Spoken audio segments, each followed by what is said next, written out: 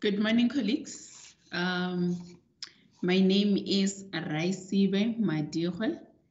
I'm the manager in the CPD and registrations unit, and I'm the one who will be taking you through the class today, and we will do so shortly. We'll just wait for 1 minute for everyone to join in, and then we can start.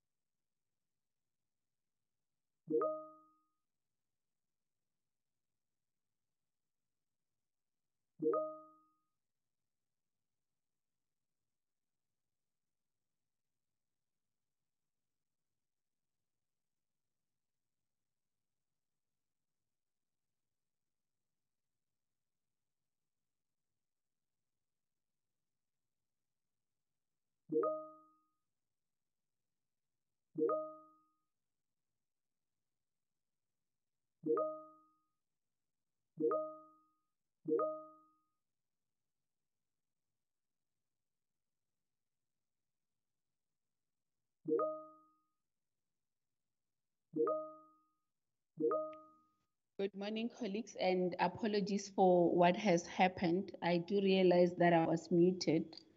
I had thought we are together all this time, so I profusely apologize for what went on. Can somebody please confirm if you are now able to hear me? Okay, thank you, Natalie. I'm sorry, I'll just start over because I don't know when I got muted and what happened. I'll introduce myself once again. My name is Raisibe Madihwe. I'm a manager in the CPD and registration unit, and I will be taking you through today's masterclass. What we will discuss in today's session is the CPD requirements, wherein we will go through the annual declarations, how that is done, designation of persons, what does it mean to be designated and what do you get to be designated as. CPD essentials, this is wherein we discuss the competency standards, the domains and the competencies, frequently asked questions, and the facts. This is wherein you will be advised to then familiarize yourself with the competency standard document that was published by Council in 2018, which will guide you on which domains, which CPD to follow in your role as a pharmacist. How to learn. In here, we will do what constitute a good CPD activity, learning activities, and evidence. So we will discuss what is evidence and what is it that you need to do with your evidence. Compliance and archives. Here we will then go through what is it that you need to do with your CPD activities and what happens to them after you have submitted them. The highlights, we will take you through the highlights that we do have, and then after that we will open the floor for questions, suggestions, and discussions. And then what are the CPD requirements? So Council has published in 2019 December a board notice that then said all pharmacists as of the 1st of January of 2020 will be mandated, will be compelled to comply with CPD requirements. And those CPD requirements are that you complete your annual declaration on the 1st of February of each year. You record at least a minimum of 6 CPD activities on the CPD system by the 31st of December of each year. And then you maintain an electronic portfolio of evidence. This electronic portfolio of evidence, please do not upload it on the system. You keep it in case Council requests that of you. Council is not doing that at the moment, but it is something that needs to be kept in case it is requested from you.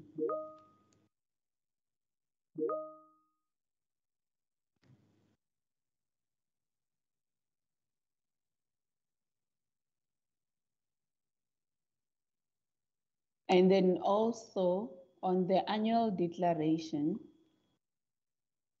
you need to familiarize yourself then with the competency standard, and this will be the way that you will know what is then expected of you, what is it that you will then need to do, and what applies to your line of work. Because we do have a lot of pharmacists that are asking us what is it that they need to do if they work in certain sectors. And then as a result, it's easier if you then go through the competency standards, then you will be able to know what is it that is expected of you. It makes it easier that way. So your annual declaration is based on the competency standards for pharmacists, which I have said that is a document that was published by Council in 2018. It is available on the SAPC website for you to read and familiarize yourself with it. In that document, you find there are domains. We do have 6 domains that are there. And these domains are then categorized into competency standards. And the competency standards do have behavioral statements. So it's very important that you familiarize yourself with this so that you know, you get to understand what is it that is expected of you. Once you have been through those and you understand, then you can complete your annual declaration. And on the annual declaration, you will be expected to go through these competencies one by one, and then you choose if it's something that you never do. There is an option there for things you never do. Then you click on I never do this. If it's something that you do some of the time, you will choose that option. If it's something you do most of the time, you will choose that option. So for example, if you want to declare yourself as a non-practicing pharmacist, you will then go through all these competency standards, and in each and every one of them, choose I never do this. At the end of that session, then the system will declare you as a non-practicing pharmacist. But it asks you, it tells you, you are declared as a non-practicing pharmacist. Do you agree or disagree? If you feel you disagree, then you disagree.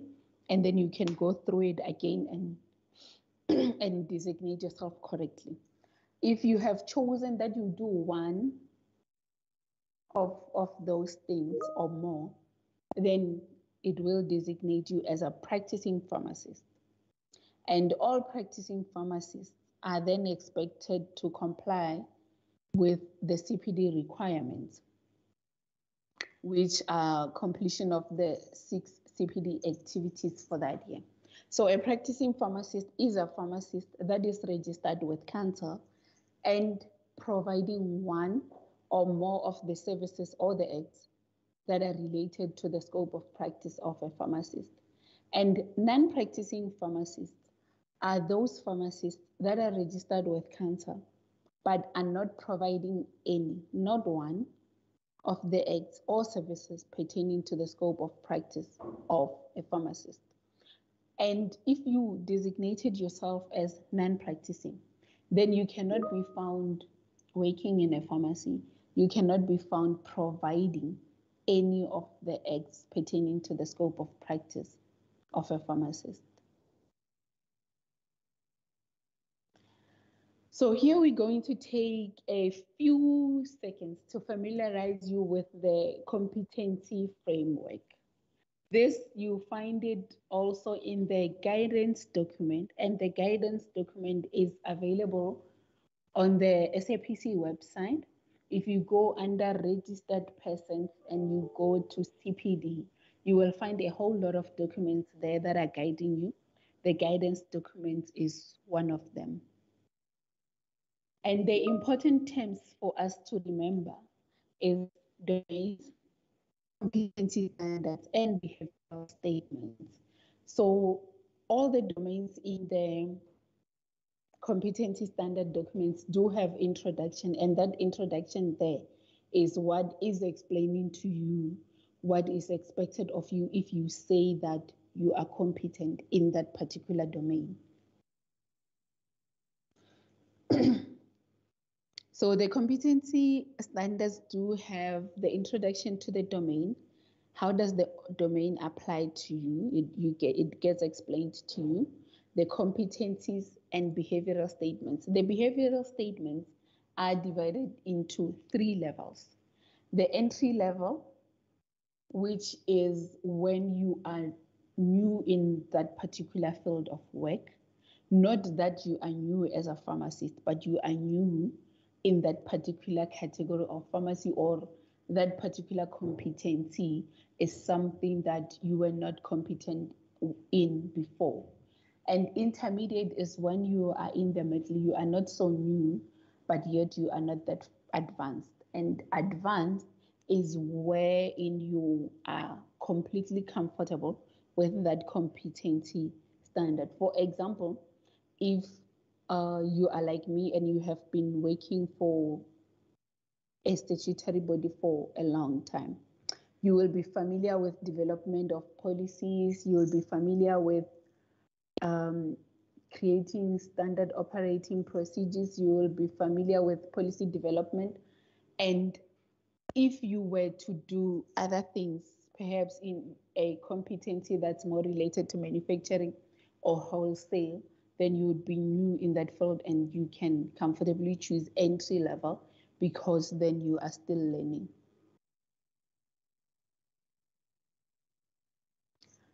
So the 6 domains that we do have are public health, safe and rational use of medicines and medical devices, supply of medicines and medical devices, organization and management skills, professional and personal practice, education, critical analysis, and research.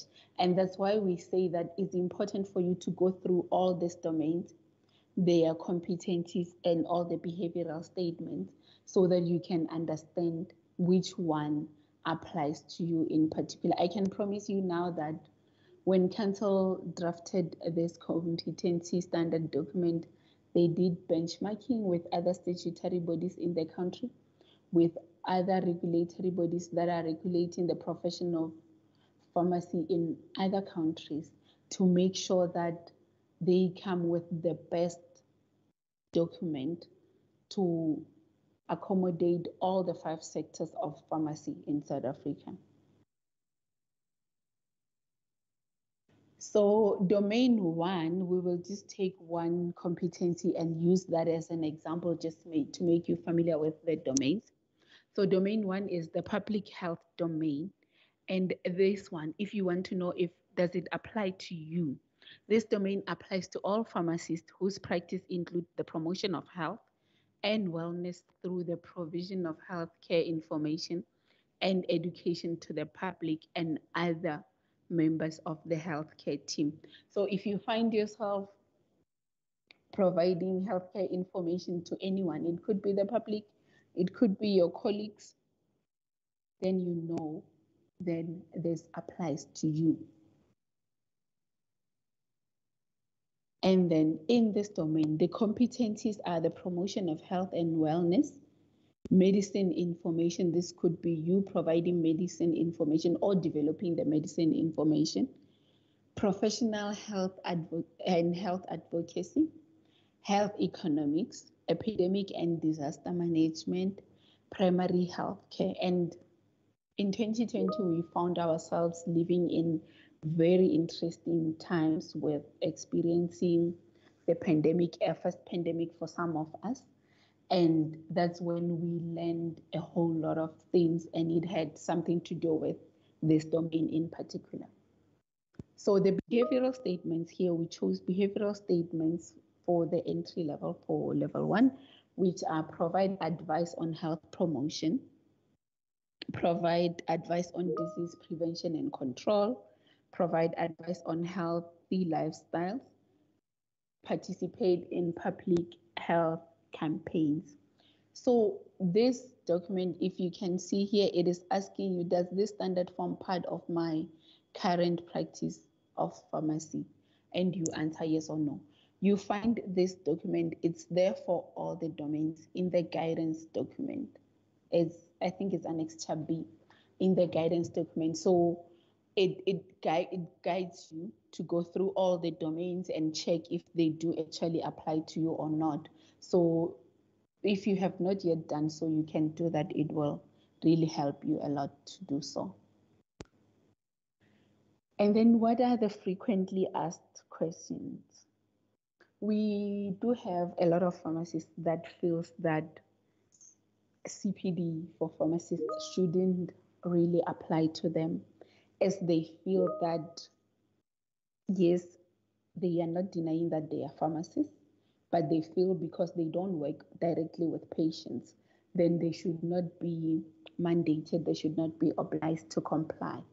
But then CPD is not meant for helping the patients only.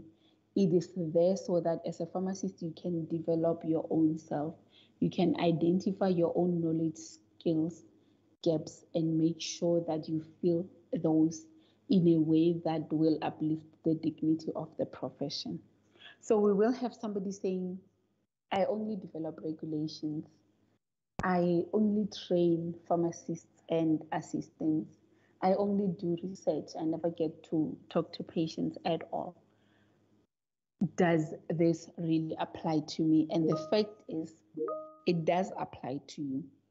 Pharmacy practice is not restricted to the provision of direct clinical care. It can include working in direct non-clinical care relationship with clients, working in management, policy development, regulatory advisory, research. You could be working anywhere, training, but you still need to make sure that you learn. You still need to make sure that you fill in your knowledge gaps in order to uplift yourself as a person and uplift the dignity of the profession.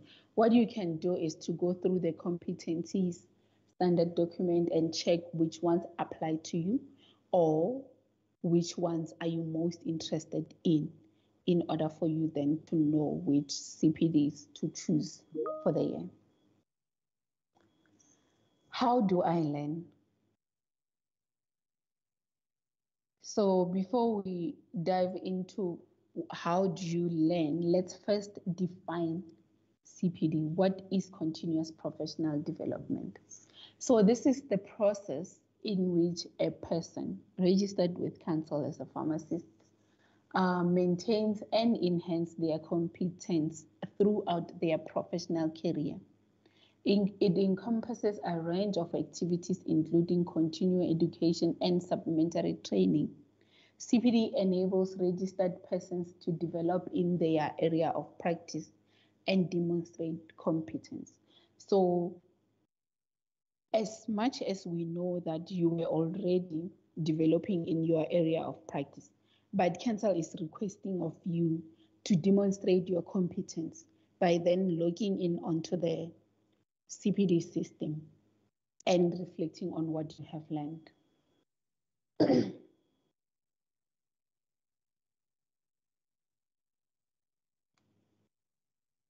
The CPD submission process. This can only be done online, as we have said.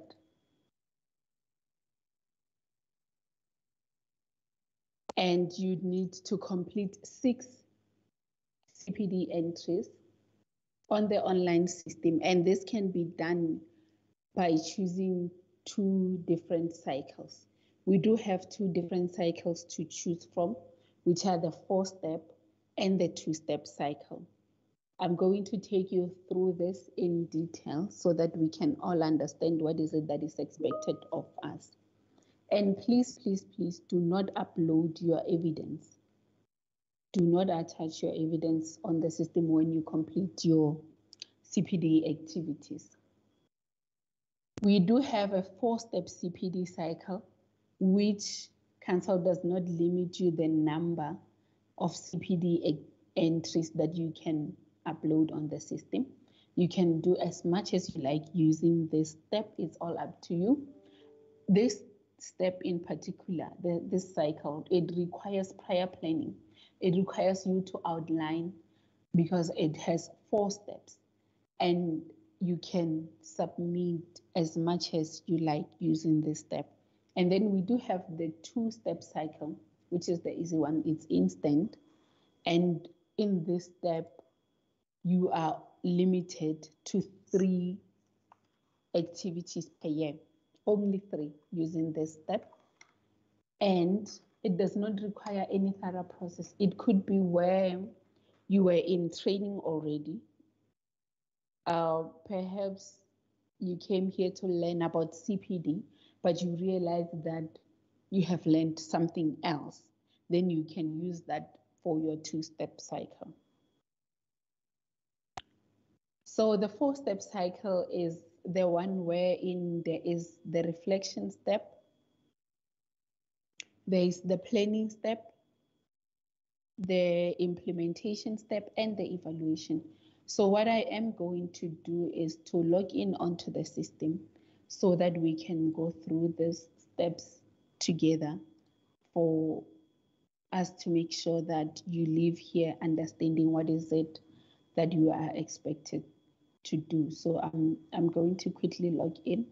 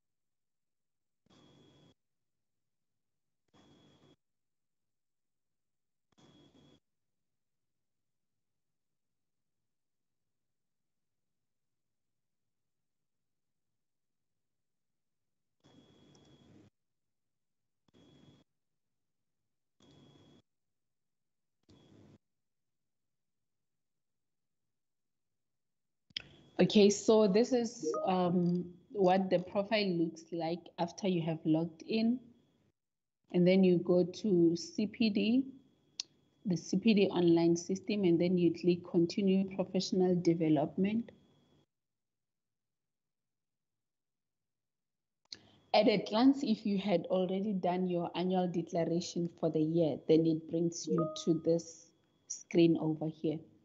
And if you can see here, it is showing that entries, and it's saying that I have done awaiting submission. There's 1 submitted for compliance. There is 4. And what you see here are the entries for the current year.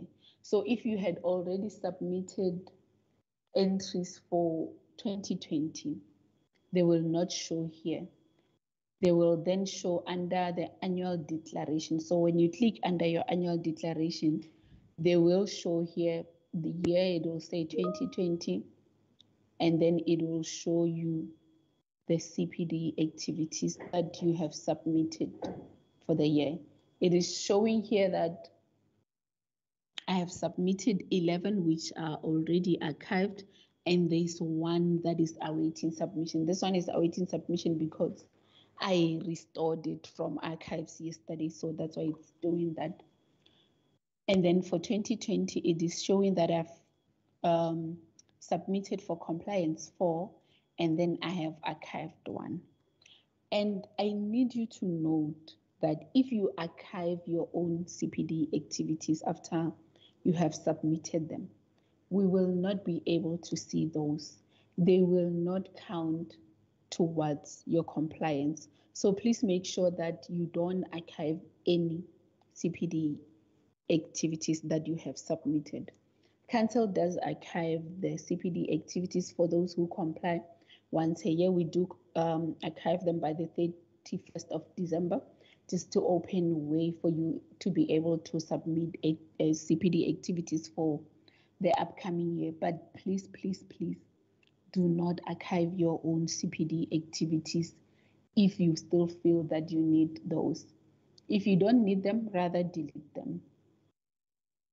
So the 4-step CPD submission starts here at reflection.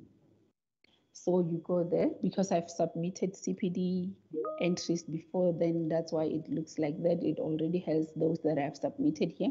But you go to identify a new learning need. So here, this is the first step, which then you go into identify what is it that you need to learn. You reflect on your practice and you see, okay, I need to learn this particular thing, and you decide on it. So today, for example, we can use me preparing for this session as an example. So we're going to choose a domain that is more related to this. So we will choose one under education, research, and critical analysis. And then on the competencies, there is education and training policy, provision of education and training, and that is what we're doing today. So we will choose 6.2. It's the one that is most related. And then we need to select a title. So when you do a title, your title should not just be a copy and paste of the domain or the domain competency or the behavioral statement. It should be something that is actually related to what you're doing, and it actually talks to you and has meaning. So for example, here we'll be preparing for the masterclass.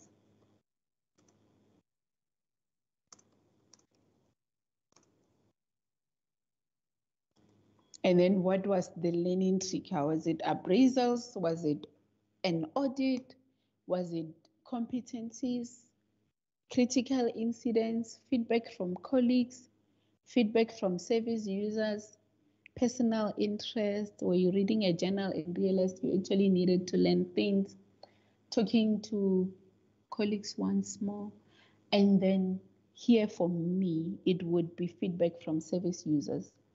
And this would have been triggered by the fact that you were not compliant in your CPD activities. We went on a campaign to call you, and we got feedback from you that actually made us wanted to have this class with you. And then under learning relation, is this related to your current role? Is it a new role, or is it both? So for me, it will be a current role. Learning initiation, what initiated this training? Was it your employer or contracting information? Was it users of your products? Was it your colleagues, your peers, or was it just you? In this case, I would say users of the product. And then here they say, describe the learning need that you have identified to improve your knowledge and skills, and what you hope to achieve after addressing this learning need. So for example, you could be having different of them for various reasons, and then you going to outline them here. What is it that you're hoping to achieve after addressing this need? And what I'm hoping to achieve in this instance is that you comply to your requirements.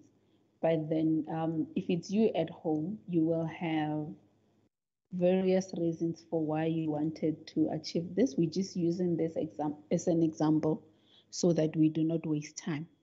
And then it takes you to save. When you click on save, then it asks you, it tells you that your title has been saved. Would you like to continue to planning? And let's say on that particular day you are rushed. You don't have time to continue anyway. And then you will say, no, I don't want to continue. And what it will do is that it will save it here and leave it as incomplete. And when you come to click here at a later stage, maybe the next day or a week later, then it will either ask you to edit. If you edit, it takes you to the reflection step. But if you don't want to edit what you did previously, you just proceed then to the next step. So this is the next step, but you could have chosen to just continue to planning earlier on instead of saving it. It's all up to you. I'm just saying that there is an option if you're too busy and don't have time to finish it all at once, you can do it in bits and pieces, and the system will save it for you. So here, the mode of learning. So the mode of learning, we do have a slide in the presentation that will address this, but we will also address it here. We do have non-measurable mode of learning, and this could be sitting in a seminar, could be listening to radio, listening to TV, and they teach you things that you needed to learn. Or perhaps you went on someone's YouTube channel or the YouTube channel that the South African Pharmacy Council has. There's a whole lot of things you can learn there. Or you read a journal, you read a book, or you attended a conference. So that's an unmeasurable CPD learning activity. Or it could be a measurable one wherein you decide to enroll yourself for a short course, and that short course would be of the duration less than 6 months. Or it could be structured, and this is if you have enrolled yourself for a course that has the duration of 7 months or more. That is what we call structured. It could be a diploma, it could be PCDT, it could be any learning activity that is more than 7 months in duration. In this case, we will take the non-measurable. And then the primary activity, you do have options to choose. And if you don't want to choose any of these options, you can select other. And then this will compel you to specify what you mean by other. In this case, we will take self-study. And then we will, there are dates here. There is a start date in which the training was done. And then there is an end date. So depending on how long this particular activity took you, then you choose your dates there. And then here you expected to briefly describe the reasoning behind your planning session. So what is it that you have planned to do, and why did you plan to do it that way? So I had planned to provide a masterclass, and then you write more reasons what you did and how you planned on doing that, and then you save. And when you save, then it takes you to the implementation step. You click yes,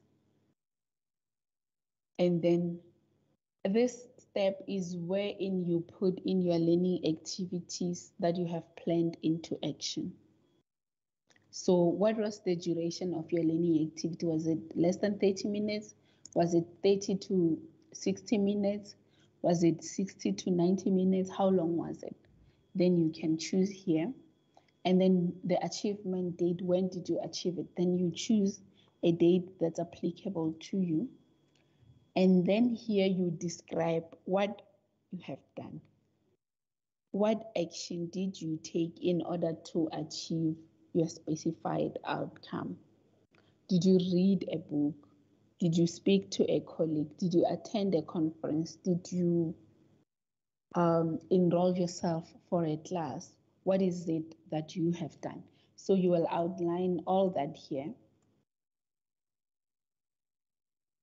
And then you save so that it can then take you to the evaluation step. And then on the evaluation step, this is where then you reflect on what is it that you have done with what you have learned. What did you do with the skills and the knowledge that you have acquired? So did you meet your objective in full? Let's say it was fully met. have you applied what you have learned and where did you apply it? So in this case, I'll choose in my workplace. And then here it says, describe providing examples, how you have applied what you have learned, including feedback on the impact of your learning and possible next step. So here you are evaluating what you have learned and the possible next step for me in this example will be me providing you with this actual class. And if I feel that providing you with the class still did not work, it still did not improve your compliance, then what would I do? So this is what I'll be reflecting on to say, I prepared for the class was provided, but then a week or so later, if I find out that it still didn't work, what is it that I'll do? So you reflect on everything in here, you write all the things, and then here, if you feel that you want to come back at a later stage and just read it one more time before you can submit, you can save it and leave it at that. Or if you feel that you want to submit it, but you want to review it at a later stage, you can select self-review. And then also there's an option for peer review if you would like for someone else to review your work. This should be a colleague who is a pharmacist, and that pharmacist should have completed their annual declaration for the year. If that person did not complete their annual declaration, the system will not allow you to choose them. So I'll click on this one for submit for peer review so that you can be able to see what happens here. So you get here and then it says, for me, it's saying peer reviewer and it's saying select. I've already assigned people as my peer reviewers, but that's not what we're doing today. So if you had already done that, you will just choose one of them and then you can submit to them. But then you can also have the option to click here in order to add someone. Then you put in a P number in here so that you can choose your peer.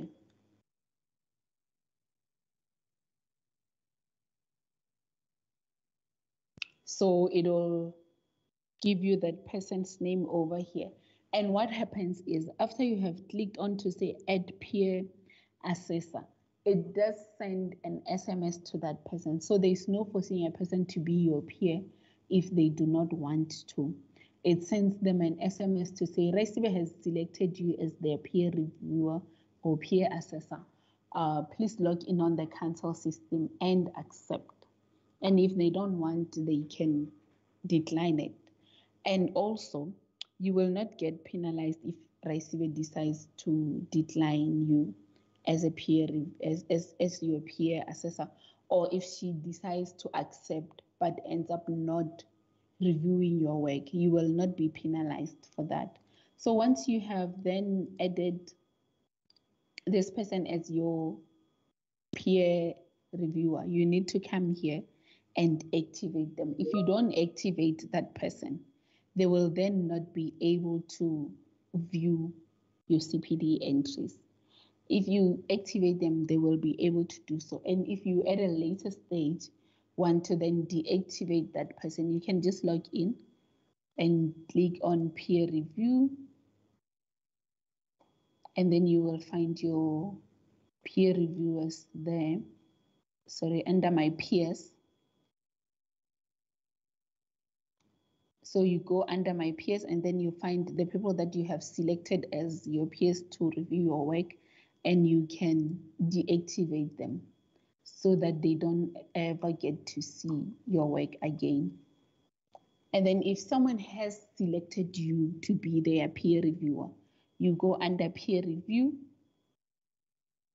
and then you will be able to see them here. So this is because I've already accepted these persons.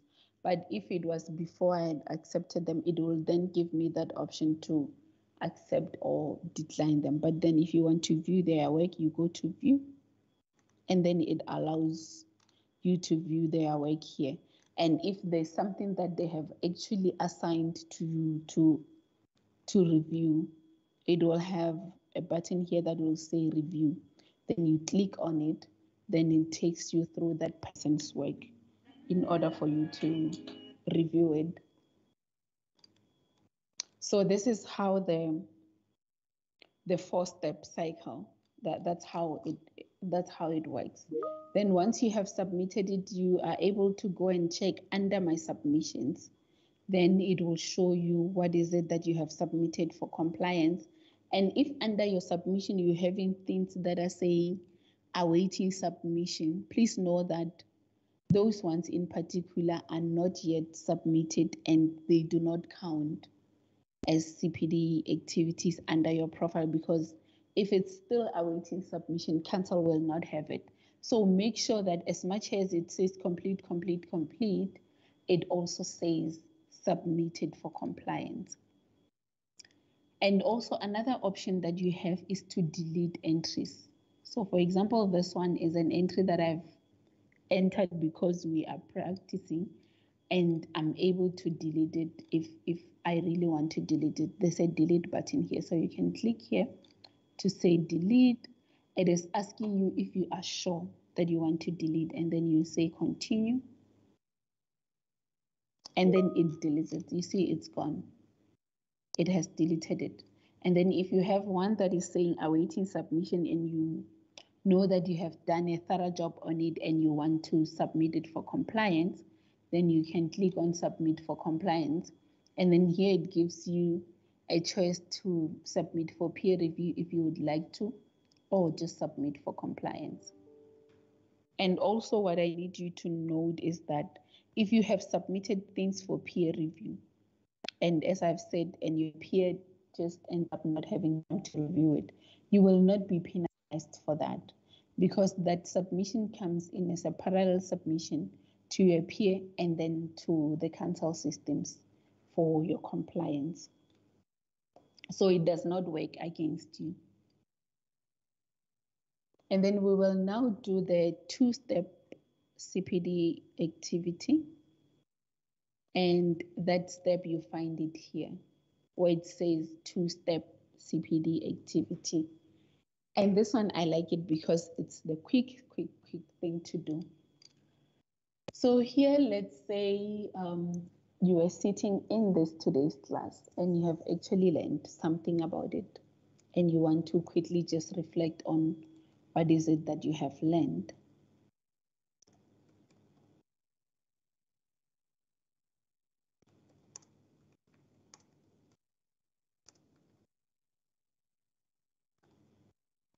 Okay, and then we choose a domain. So we need to choose a domain that is more related to what is it that you have learned. And in this case, we will choose again on the education and training, provision of education and training, practice embedded education and workplace education, gap analysis, critical analysis, research, supervision of other researchers, collaborative work, and then I'll choose this one. And then, as I've already explained what the mode of learning means, we will choose here non-measurable. And then we will choose, let's say, on the job learning. And then now you go to step number 2. So on step number 2 here, you need to select the duration of your learning, and then you choose the achievement date. I'll leave it at today's date. So here they say, describe what you have done. That is the action taken to achieve the specified outcome. So I attended a masterclass, and then you state all the other things that you have done here in this column. And then, was your learning objective met? Was it met fully? Was it met partially? And where did you apply it? Did you apply it, or you have not yet applied it? You choose whichever is applicable to you. And then here they say, describe providing examples, how you have applied what you have learned, including feedback on the impact of your learning and possible next step.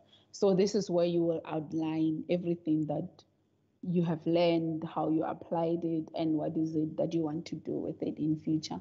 So you outline everything there. And then you submit for compliance or for peer review, or you can review it at a later stage yourself, or if you want to save it so that you want to read it before you submit, you can also do so. It is all up to you. So I'll save this one. And also, even the two-step, it still allows you to delete it if you feel that you then need to delete that. So because this was for the purposes of this training, I'll delete it so that I don't get confused at a later stage. And then another thing that I wanted to show you whilst we're still on this website is where to find your archived items. So in case you archive your CPD activities in error, you go to dashboard. And then here is where you are able to also see my submissions. If you click under my submissions here, it shows you everything that you have submitted. And then here, if you want to see the CPD cycle, if you want to go through the whole thing and how it works, you find it there.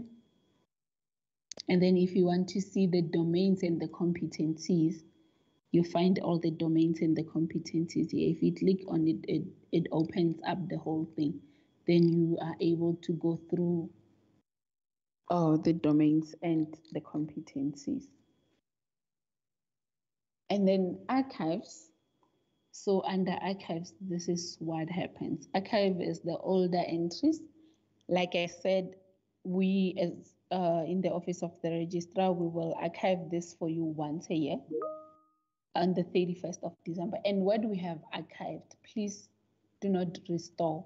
If you restore it, then it stops counting for that particular year that you had entered it for. So if we archived any entries for you, do not come here and restore them. And please avoid archiving your own entries. If you don't want an entry anymore, rather delete it. So if you archived your entry in error, you can come here and then restore that entry. You click here where it says restore the entry, and then it will restore it for you. So let's do it so that you can be able to see. So you see here, when I click on restore, then it takes me through this whole thing. This means I had not filled in. It usually doesn't delete anything that you have written. And then if you're restoring it, it takes through all the steps. And then you can be able to then restore that entry.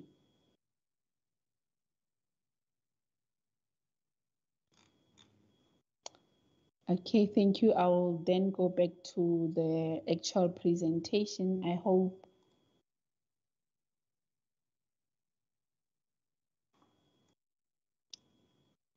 the going through the system had made it easier for you.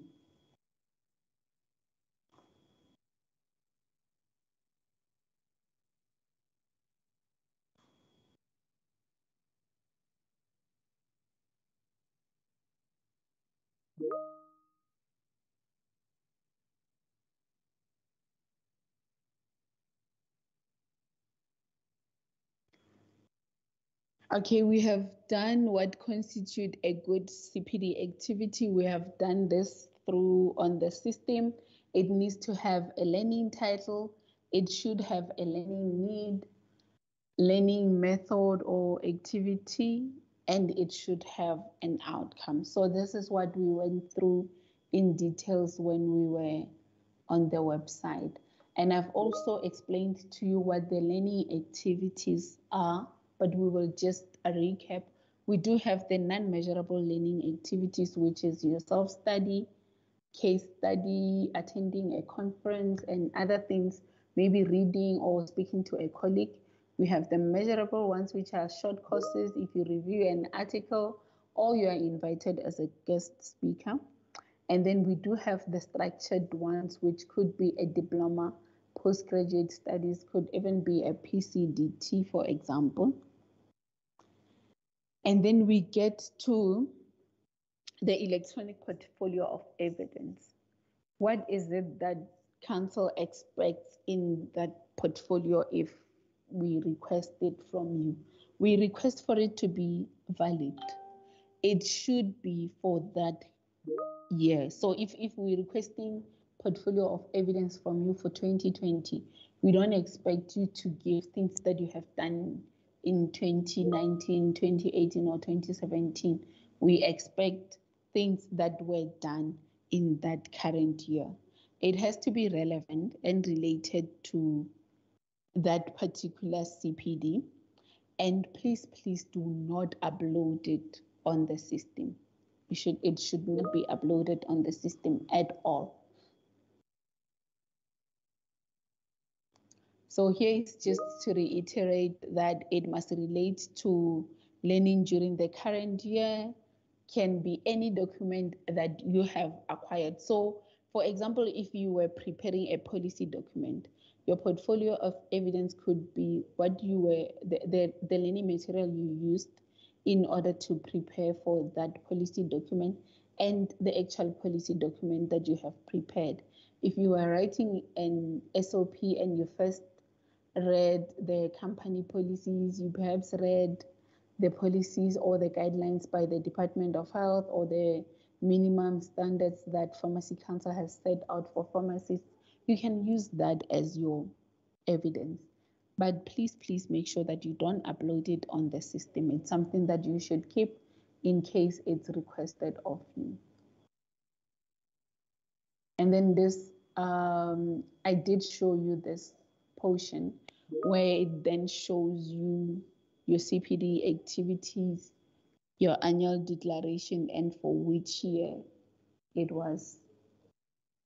And then the most important thing is that council does not work on a points system.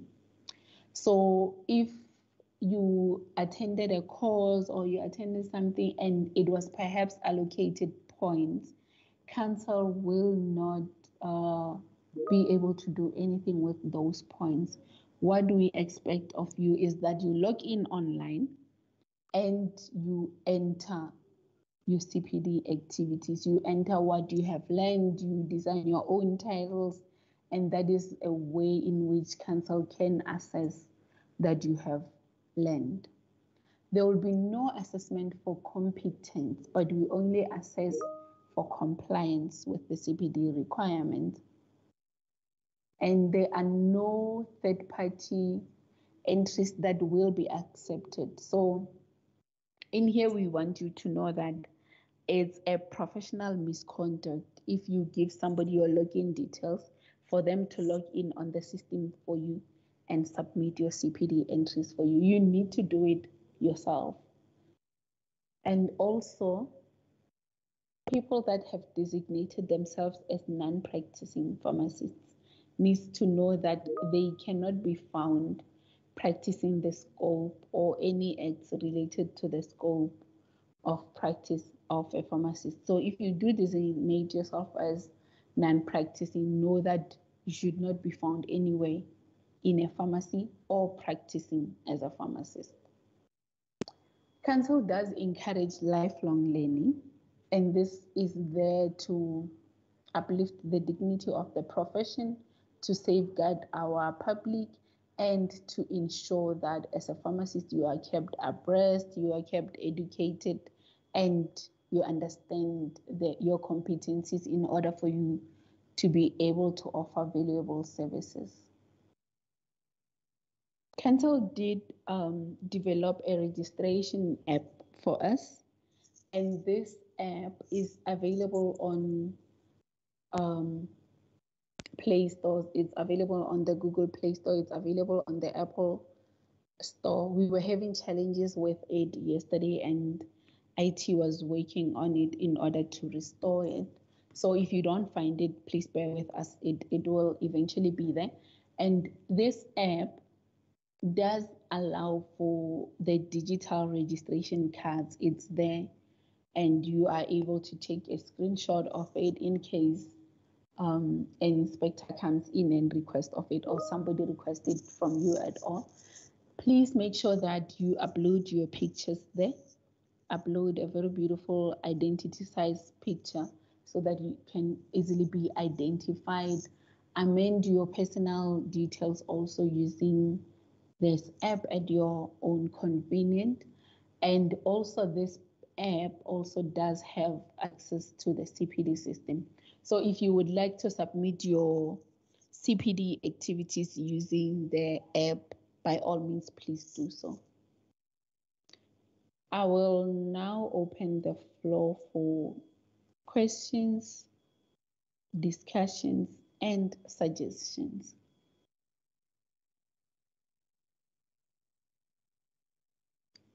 I see already that there are hands, so I'll call out your names in no particular order, and when I do, please unmute yourself and go ahead. Mia? Hi, how are you?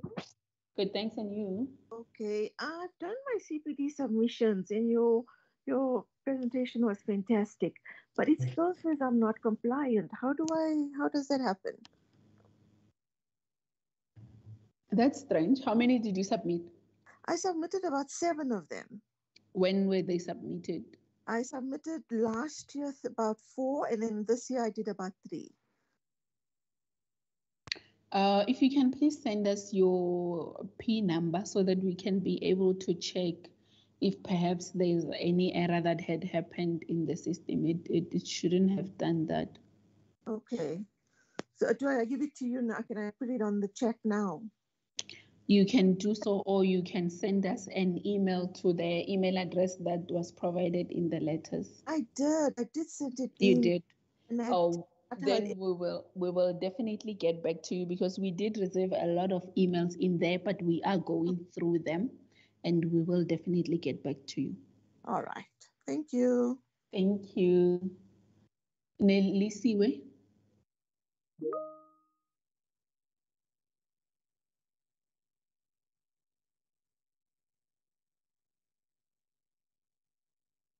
Nelisiwe?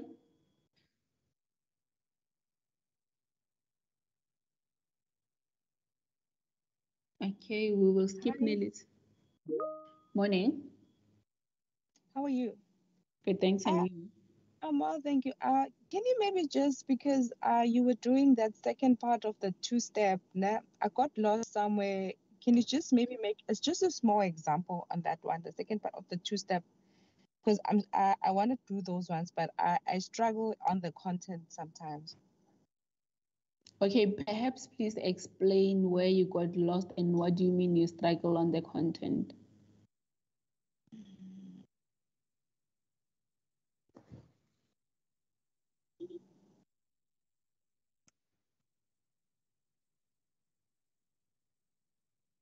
Nelisiwe?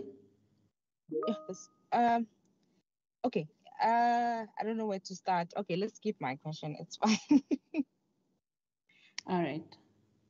Sorry that I couldn't understand you there. Karuna? Good morning. I've done my entries last year already, thinking about October or November. But I think it was when I went to check now, and after I received notification from council that I did not do my CPD, I've realized it was all archived. I'm not sure how that happens because these are the first CPDs that we submitted. So what I've done is restored them. I don't know if that's the right thing to do because those were the initial CPDs that were given in. And now I've seen it's showing as submitted for compliance. Oh, okay.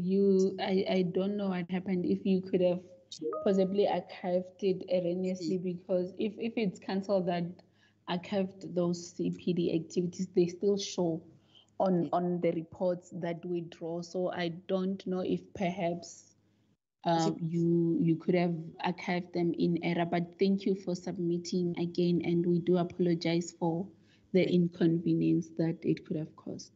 Then I have messaged on this chat with my P number to just ask you to review my stuff again. But it's showing submitted for compliance. So is it fine now? Yes, it should be, but you can leave your P number and then we will check it again. I've done it on this chat, so I'm sure that should be fine for you. Am I right? Thank you. Yes, we will check it out. Thank you for the workshop. Thanks a lot.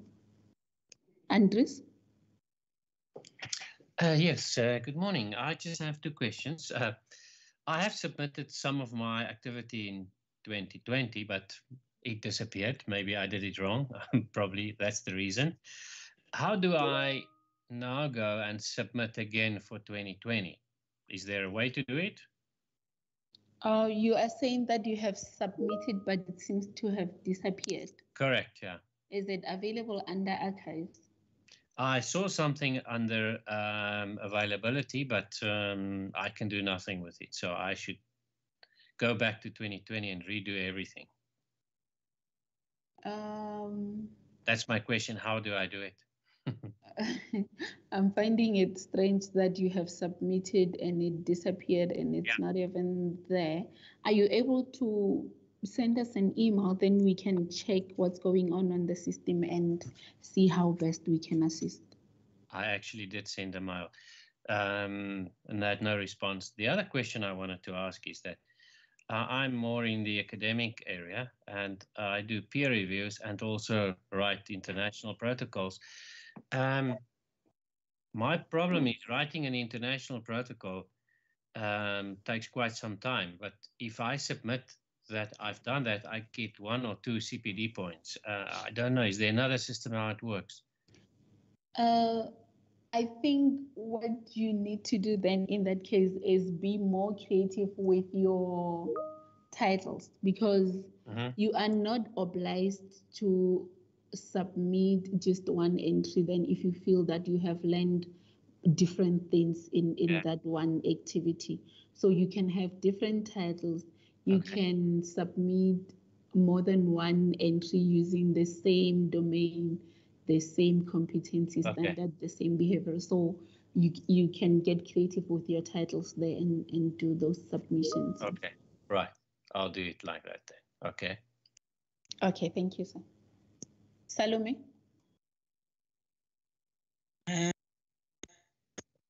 Hello. Thanks, Raisibe, for the good presentation. It really enlightened, I think, a lot of us. My question is, okay, I'm guilty. I never submitted any CPDs in 2020, but now the letter that came said I have not complied to sub CPDs for 2020. I did submit in 2021 for 2020, but now, you know, obviously I'm going to submit another 4. My issue is that how will council know that I'm submitting for 2020, because they will reflect as though they are for 2021. And again, my second question is that because they said to us, if I don't do it by the 30th, I will be designated as a non-practicing, which will have a huge impact on me. But I just want to know that if I submit the 4, should I take it? Will you come back before the 30th to say you are fine, or I must just wait for the letter that will go either way? Okay, so what will happen is because you were given grace period, the CPD activities that you submit now in 2021, if you are not yet compliant with the 2020 requirements, will then count for 2020. So if you submit 6 now, then you will be compliant for 2020. And yes, they will still show under 2021 because they show by date. So there's no way that they will be backdated to 2021. But on our side, we have a system of working it out. So there's no need for you to worry about that. Just make sure that you submit 6 by the 30th. And yes, we will not send you communication before the 30th to say if you comply or not. We will only send communication after the 30th to those that comply to say you comply, and to those that do not comply to say you are now designated as non-practicing. So please make sure that you comply by then. Okay, I must just submit my 6 and just say in my head I complied. Yes, okay, that's correct. Thank you so much. All right, thank you so much. Leah? Good morning, Rasibe. Thank you very much for the presentation, and good morning to all the colleagues. I've emailed council numerous times just to get some clarity on what is expected of me for the 2020 CPDs, but I imagine you guys have been inundated with emails, so that's understandable, and I'm grateful for this platform that I can use now to ask the question. But are there allowances for people who might have been inactive for the most of 2020? I was on maternity leave, and because I'm in academia, I'm quite privileged in that I can get more extended leave than most other occupations. So I was off from March to December 2020.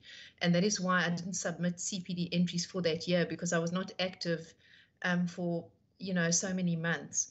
Is it still required of me to submit 6 or none at all, or fewer than that? Just some advice so that I know what council expects of me with regards to 2020. Thanks, Rasibe. Thank you.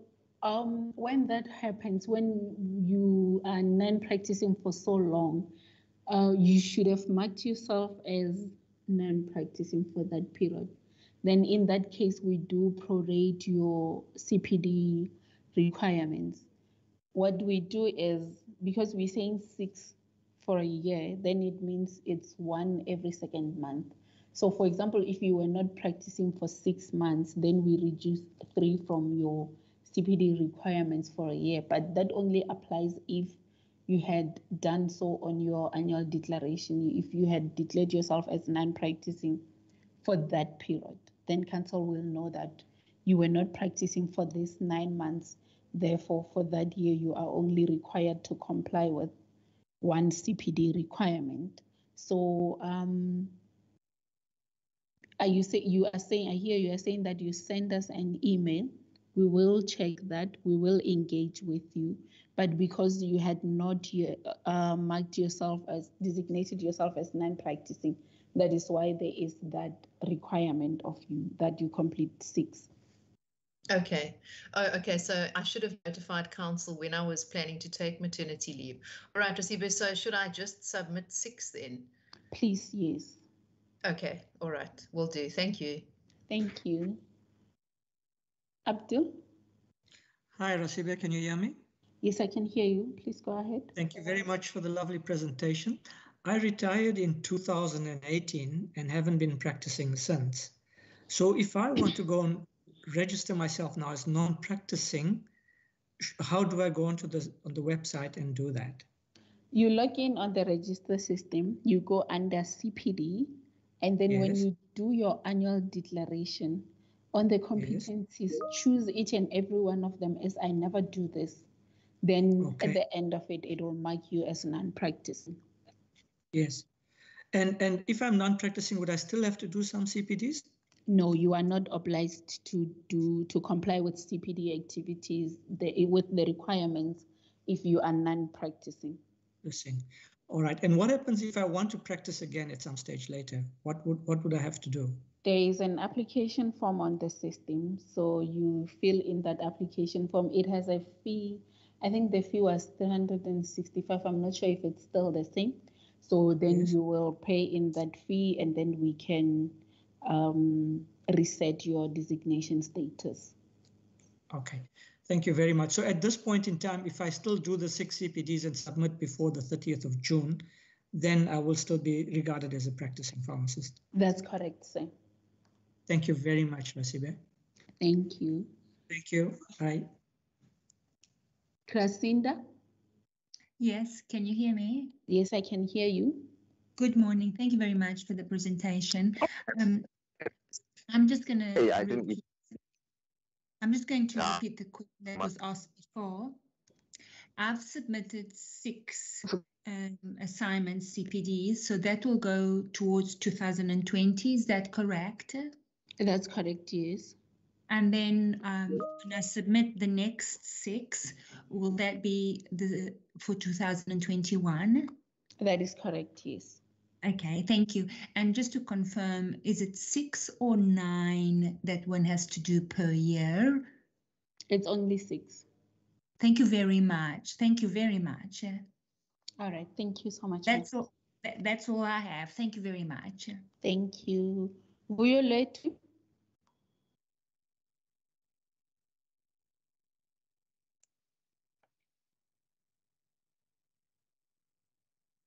Vuyolwethu, please go ahead.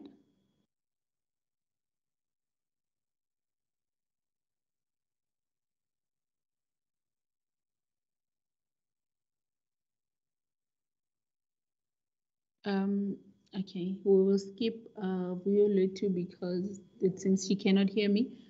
Lucretia? Good morning. Good I want morning, to ma'am. find out what the process flow is from the time you hit submit for compliance. Because as it stands, it doesn't give me a level of comfort as I can't view anything submitted under entries by status or entries by outcome. All I see is one in brackets next to entries by domain. That's what happens because we are not yet assessing your entries for competence. That is why they will not show under outcome because they don't get assessed for competence. But once you have submitted, they also then do show under the council system as submitted for compliance. So the moment you submit, we also do receive them on our side. It might have perhaps a period of up to 24 hours before we get to see those, but then we do get to see them, so there are no delays. And on my side, will I see it under my submissions? Yes, you will be able to see it under my submissions. Thank you. Thank you, ma'am. Lucinda? Can you hear me? Yes, I can hear you. Yes, I submitted 5 CPDs for the year 2020. And then I did 1 CPD in 2021, which applies to 2020. And then I accidentally archived 1 CPD. So for 2020, under the dashboard, it shows that I've submitted 4 CPDs. And then the one which I've archived, I'm unable to restore because it says it's locked. So I did a new entry, completely a copy and paste as a new entry. So there's 2 CPDs, which applies to 2020, which is sitting under 2021. So I'm not sure how that problem can be rectified. No, there's no need for you to worry about that. If you have 4 in 2020 and 2 in 2021, we do have a way of combining them. We will combine them for you, and they will count towards your compliance. So I don't need to be worried. No, there's no need then for you to worry. Okay, perfect. Thank you very much. Thank you. Okay. Maria Luis? Good morning. Thank you again for this workshop. I would like to inquire about the peer review and self-review. Is there a restriction on how many self-reviews or peer reviews, or can you use just self-review, for instance? Do you have to have a peer review? Thank you for the question. None of those is compulsory. Okay. It's up to you to do them just to make sure that there's somebody who is checking you and advising you, but it's not compulsory for you to do it. So there are no restrictions, no requirements, no expectations at all. Okay, and the second, thank you for that. The second questions, I've got an archived item from last year that I was unable to complete due to not understanding the system. Am I able to restore it and continue with that entry, or should I just delete it or ignore it or start from Please go to it and check if it allows you to restore. If it does, please restore it. So it will be then counting towards the submission. That's correct, yes. And then the final one, I just want to be perfectly clear on this. Under my submissions, if it's in green and it's saying submitted for compliance with a check, is that then does that mean it has been submitted and I'm just waiting for whatever? I just want to make sure is that the final step. That is correct, yes, ma'am. It is the final step for you. Thank you so much. Thank you. Henry? Hello, good morning. Thank you for the presentation. Can you hear me? Yes, we can hear you. All right. I've got two questions here. One, I've submitted, but it seems like they are archived. How do I send them for compliance? That's Did you one. submit in 2021 or in 2020? What? In 2021. Okay, then it means they were erroneously archived. Please go under archives and restore. So I must just restore. No? Okay, I see an Yes. option of restore. And then Yes. the other issue is under dashboard. How do I submit? Because the options that you were showing us on my side, it's not showing. That's strange. What? It's blank. Blank. I don't know if you'll be able to maybe take 5 minutes, go through especially the dashboard. Then I think I'll be able to understand how to go about it in terms of submissions. Are you able to Okay, assist? let me quickly display my dashboard, and then you can tell me how different is it from yours. Are you able to see my dashboard? Yes, I'm able to. Okay, so my submissions, let's click on my submissions. My submissions are these ones. So I must go you are saying what's the problem? There is and under public health, there's two that I said that says I don't know if it's archived or what. There's what you see when you go to public health, the first competence, you see that one. Go to a dashboard. Okay. You see there, yours it says 4. You see there? Yeah, so mine it shows 2 that is there. And then so how do you submit that? So you say I must go to my submissions. You don't submit anything from here. Here it shows you what you have already submitted or worked on. You see mine under entries by status. There's one that's saying awaiting submission, and there's one that there's here where I have 5 saying submitted for compliance. So if perhaps then if you go to my submissions, you will be able to see here what's going on. You see mine here, this one is saying awaiting submission. And if I click on it, I scroll down, then it gives me these options here. Are you able to see the options I'm having? Mine is blank. It says CP submissions. It says for interns and BFARM student. If your result is not yet successful, click on the report, review, make necessary changes, reflection, blah, blah, blah. There's nothing here. That's very strange. Please send us your PIN number, then we can be able to check what's going on your side and assist. Okay, must I send an email or just post it there on the thing? You can post it there or send an email. It's all up to you. Okay, all right. Thank you so much. Whichever works for you. Thank you very much. All right. Bye-bye. Nonto? Thank you for the presentation. I want to ask, one of my CPD is on archive and it says locked. So I can't submit it when it says locked. How do I unlock it? Please send us your PIN number. Let's see if we will be able to assist you with unlocking it for you. Okay, because it wasn't on archive and it went on archive today. And then last time I had 6 CPD submitted, but then I got a message saying non-compliance. But it does say submitted for compliance, but then I got a message for non-compliance. Is it saying all your 6 CPD activities are submitted for compliance? On the status, it was saying that. And then today, I sort of archived the one that says now logged, that I can't submit it back. Please send us your PIN number, then we can be able to go through your profile and see if we will be able to help. Or should I send it via email? Yes, please. And explain what is going on.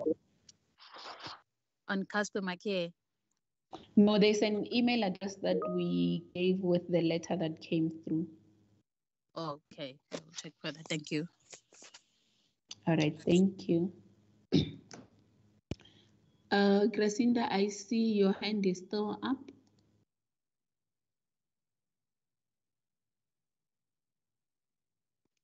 Hello, can you hear me now? Yes, we can hear you. Yes, thank you. I've got another question. When I submit, I've got the CPDs that council will look into, and it will be compliant for 2020. Now for the 2021, I don't have to do all of them by the 30th of June. I have until the end of the year. Is that correct? That is correct, ma'am. Yes. Thank you very much. Thank you. Thank you. Muzafa?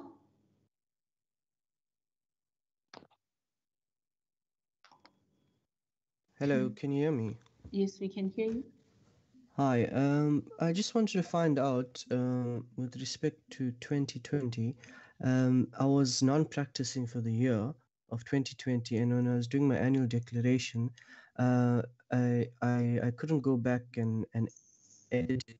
So when I went back to change it, I assumed that it was taken in to the annual declaration. So I'm not sure whether you are able to see it on your side.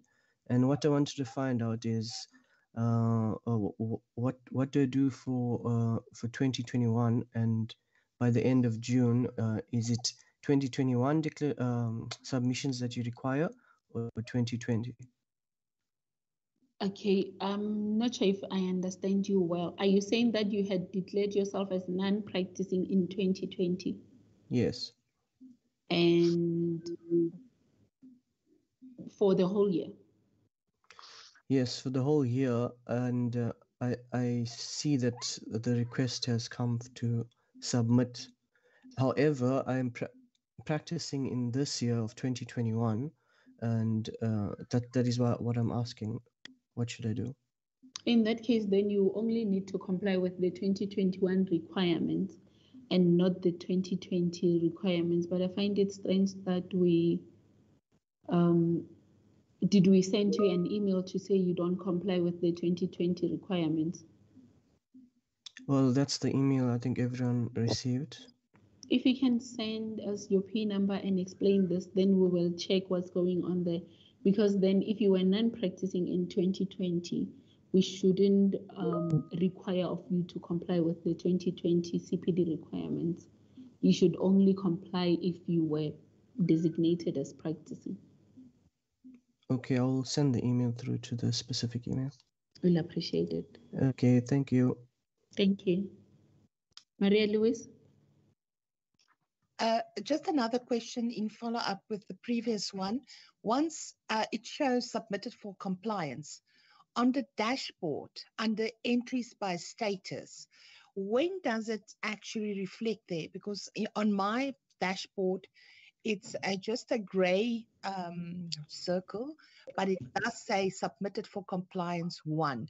So is this something that takes time overnight, or should it have been immediate, or is there perhaps a problem on the system? That's very strange. It was supposed to say submitted for compliance. Because if you can see here on mine, it is showing that 5 were submitted for compliance and I have 1 awaiting submission. So you're saying yours is not doing this? What mine is not doing, let me quickly try and do a screen print. It is, it does say, it does in gray tells me that it was submitted for compliance. Let me just try and maybe send it via the chat. There we go. It was sent by the chat. If you can just maybe have a look. So my under entries by status, it's saying submitted for compliance, but it's not green like yours, or blue like yours. Oh, you're saying the color. The color, yes, because it doesn't reflect on it's because it's supposed now to show me how the completion of the 6 that I've completed it, like for instance, to the right, not available is all orange, but now it should, in my opinion, actually have done a small little block like yours. No, I don't think the color decides on anything, because I see on mine there is where there is the awaiting for submission is in green and the submitted is in blue, but I don't think this color decides anything. I don't think if it's gray, it means it's actually not submitted. Okay, is it by, could we just maybe confirm that But for peace of mind, you can send us your PIN number, then we can confirm for you. Okay, just by email. Yes. Thank you so much. Thank you. All right, we will go through the questions in the chat box just to make sure that everyone is covered.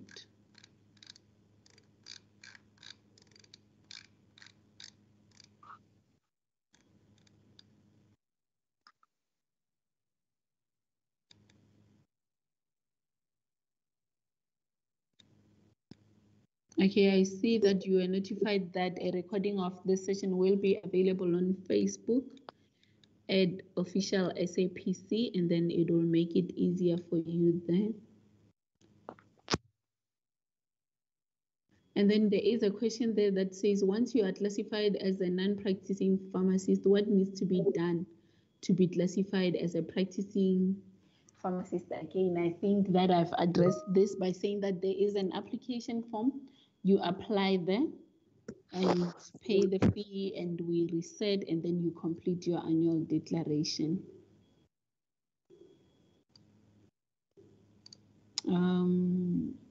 Okay, I see. Then they're saying I've logged on to MS Teams for the CPD course. Okay, noted. What happens if we comply and submitted all the CPD requirements? I think we addressed that one. Okay, Nanto, we did address yours as well. How do we establish where we went wrong, please? If as far as we are concerned, we captured 6 according to the requirements. Jenny, please send us your P number to the email and also send us this so that we can go into your specific profile and check what went wrong there. And then here they're saying, kindly help with clarity. If you have uploaded CPDs in 2020 and it does not appear, where can you go to upload? Again, we will check this using the P number provided, and then we will get back to you. I also completed everything for 2020. Why is it not acknowledged? If you can please, Nerine, send us your P number so that we can check. Abi, I think we have addressed this. Yes, you can choose one domain more than once. I submitted 6 CPD entries, but it's not recognized. Okay, we addressed that one. My status appears as practicing. Completed my 6 entries have been submitted for compliance. Please review my status. We will do so.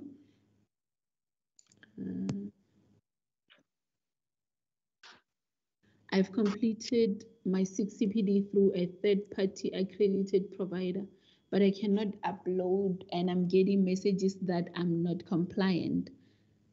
I'm not sure that I understand, but I think here, Peter, you are saying that you have attended perhaps for short courses and you did not upload this with on the CPD system.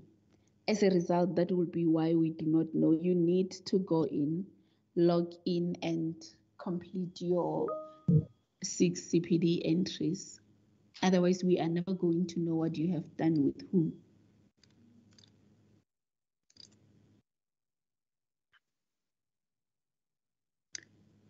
We are required to submit CPD entries for 2020. How do we go about so they show as submissions for 2020?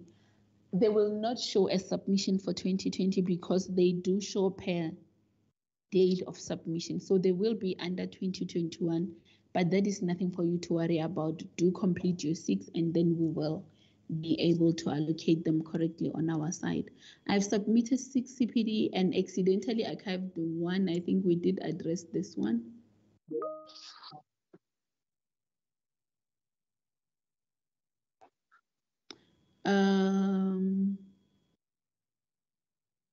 I think I've responded to Peter.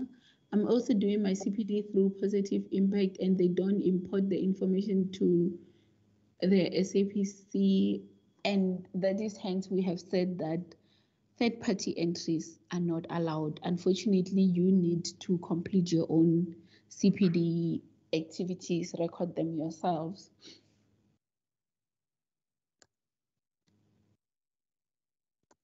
Okay, we addressed the part about archived entries.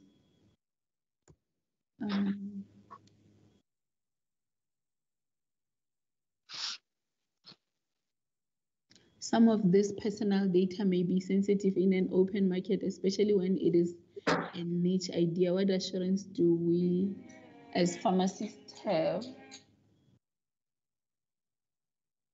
that this information is not shared in a competitive market?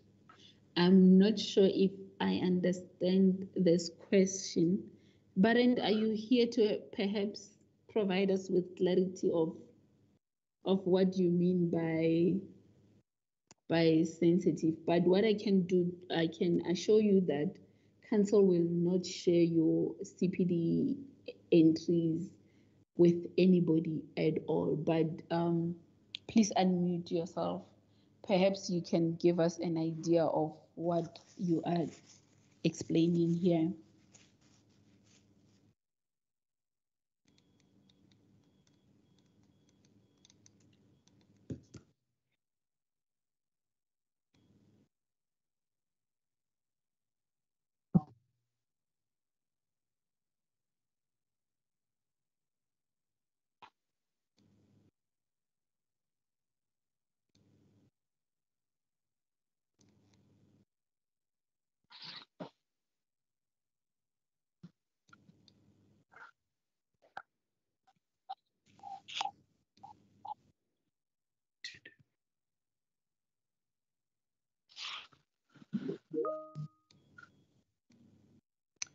Okay, and then there are 2 CPDs I've submitted, which are for 2020. I think we addressed this one.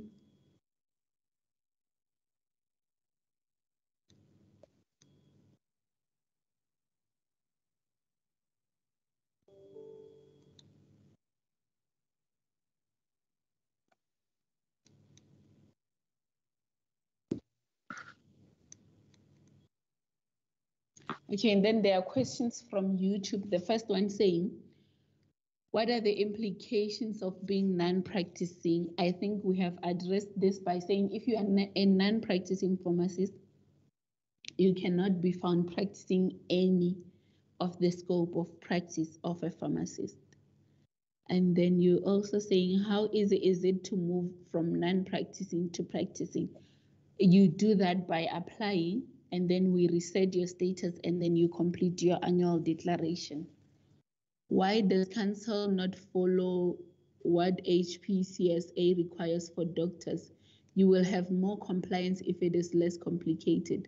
In other words, you get CPD points instead of doing all this.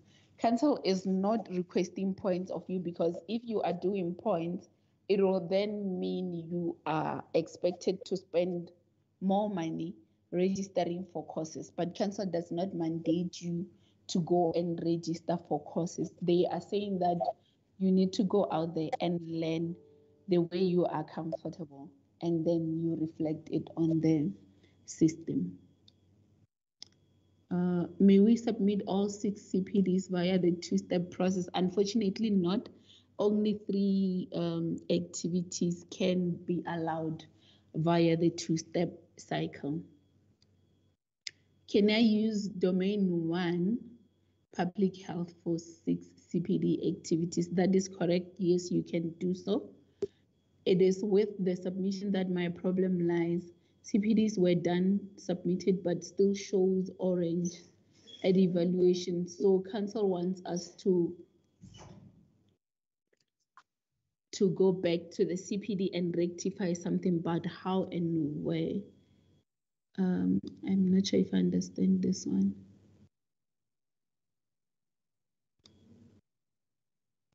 But I hope what I had previously displayed will help you there. I'm not understanding this part where you're saying They are orange. Please add my entries by outcome. It still shows. I think this is what we dealt with earlier on. I emailed my CPD certificate to cancel. Will it count? No, it will not count. You need to log in and do the steps as I was showing you. And then another question says, my entries by outcome are still showing. Okay, I think we dealt with that.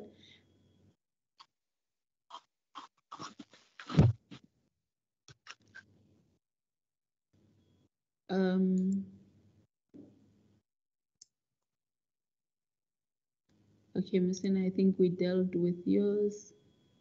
If we have 12 CPD, will half be allocated for 2020 and the other half be allocated for 2021. This will only apply if you have submitted your CPD activities in 2021 and they were submitted during the grace period. Then 6 will be allocated to 2020 and 6 will be allocated to 2021. But if you submitted 12 CPD activities in 2020, then they will not be carried forward, unfortunately. I've done 6 this year, but I also re-uploaded 6 based on CPD done last year. Since Council says mine aren't reflecting, although I've done them, I want to make sure that 2020 work doesn't reflect for 2021. Carlin, if I understand you well, you are saying you now have 12 CPD activities that you submitted in 2021, and this will mean that 6 will count for compliance for 2020 and 6 counts for 2021.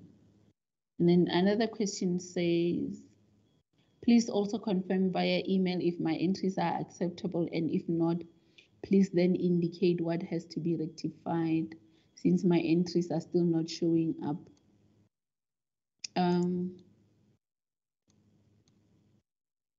Okay, if you can please send us your PIN number, then we can check your individual profile to just see what's going on there. I don't have access to a speaker. I tried to submit 2 CPDs from 2020 that were stuck at evaluation stage. I'm still receiving the same error, could not create, failed to update. How will I then submit by the 30th of June? Semi, if you can please give us your PIN number, then we can see if we will be able to assist you there, but also check your internet settings if that is not what is disabling you to submit. Hi all, I need to leave now. Oh, okay, I have another meeting. Thank you.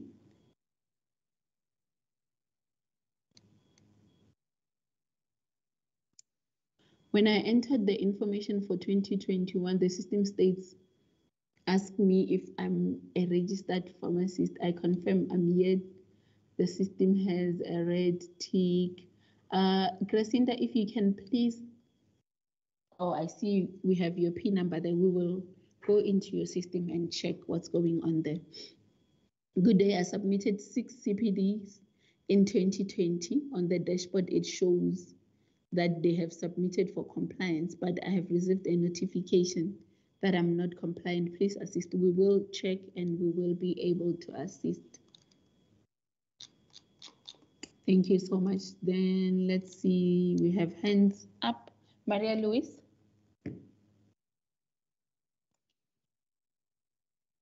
No, sorry, I must have pressed it accidentally. Thank you. I'm up to date with everything now. Okay. Muzaifa.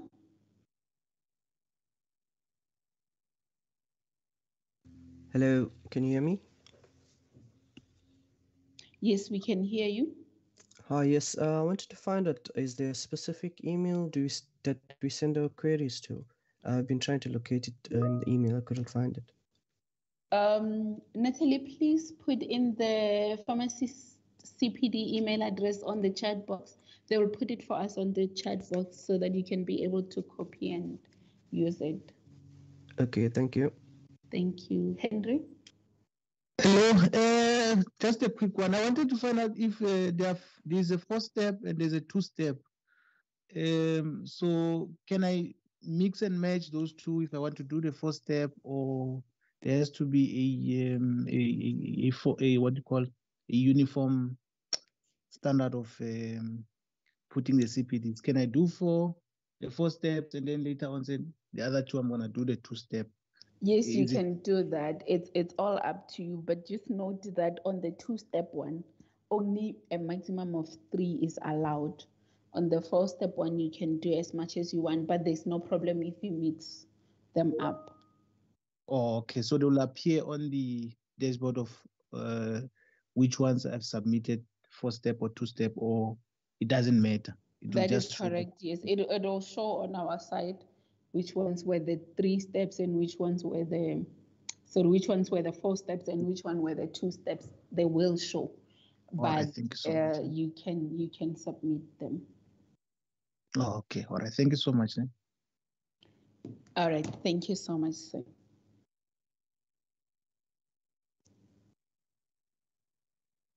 Muzaifa, I see your hand is still up.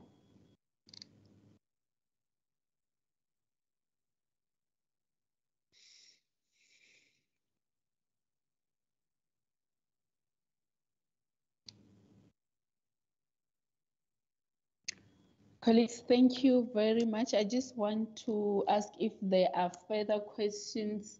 Please feel free to do so. Also check on the chat box. The email address has been provided, and also the links to the YouTube channel, to the Facebook, and also to where you are able to see the submissions using the 2-step and also using the 4-step, and all the guidance that we have provided there on the YouTube channel for you. Thank you very much for joining us in this session. We really appreciate. We will attend to all your queries and try and get back to all of you. We appreciate. We do understand that you are having busy schedules and don't really have time to do any other thing, but we do appreciate that you have spent more than 2 hours with us. Thank you very, very much. In the absence of more questions and discussions, then we will adjourn this training. You are much appreciated, and all the best with your compliance. Thank you very much. Thank you. Thank you. Thank you. Goodbye now. Thank you. Thank you.